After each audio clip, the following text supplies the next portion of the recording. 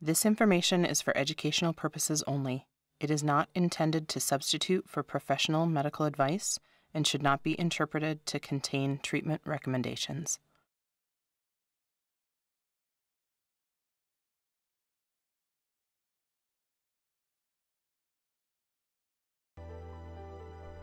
Your digestive system consists of all the organs involved in breaking down the food you eat, absorbing nutrients, and eliminating waste products.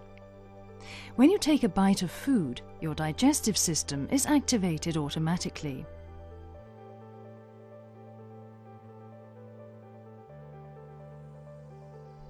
In the stomach, the food is broken down into smaller pieces and digestive juices are added.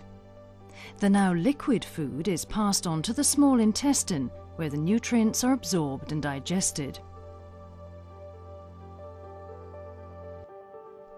In the large intestine, also called the colon, water and salts are absorbed, causing the waste products to become firmer and turn into stool.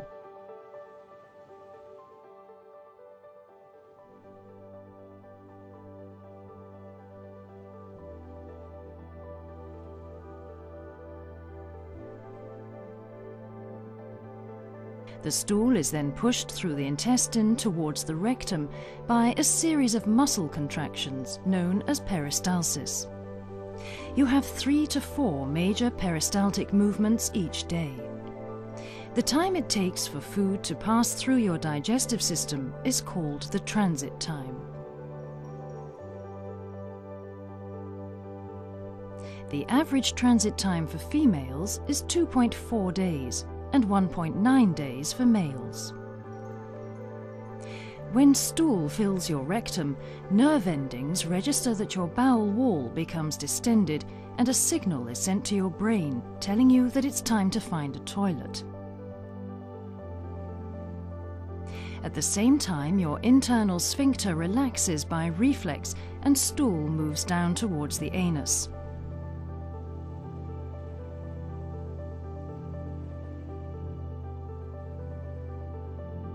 When you are ready, you consciously allow the external sphincter to relax and stool is expelled. In between going to the toilet, both the internal and the external anal sphincter are contracted to keep you continent and to prevent leakage. Thank you for taking the time to view this module. For additional ostomy education, visit us at coloplast.us.